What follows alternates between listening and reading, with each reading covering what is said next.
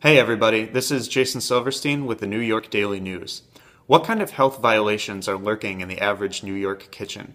We were afraid to find out, but we did. We got two city health inspectors to come and check out my editor's apartment in Windsor Terrace, Brooklyn, and see how many points it would rack up and what grade it would score.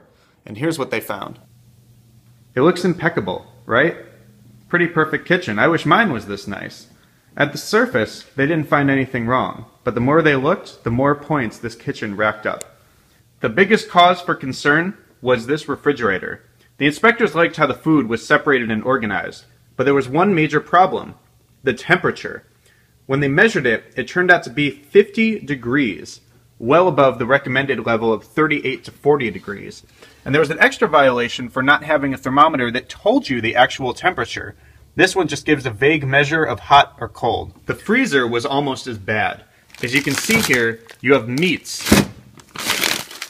packed right alongside things that should absolutely not be with meat, like strawberries and ice cream. Those violations alone would have scored enough points to give this kitchen a C rating. But there were other unofficial mistakes that he would have got a warning for, and which still made for a pretty nasty place to eat. Check out this sponge by the sink. Would you want this cleaning your plates and your surfaces? You have to make sure that it's clean before you clean with it. And look at how gnarly that dish in the dishwasher is. You have to wash them before putting them in, otherwise it could lead to vermin. This might sound like small stuff, but it's very easy to overlook, and it adds up.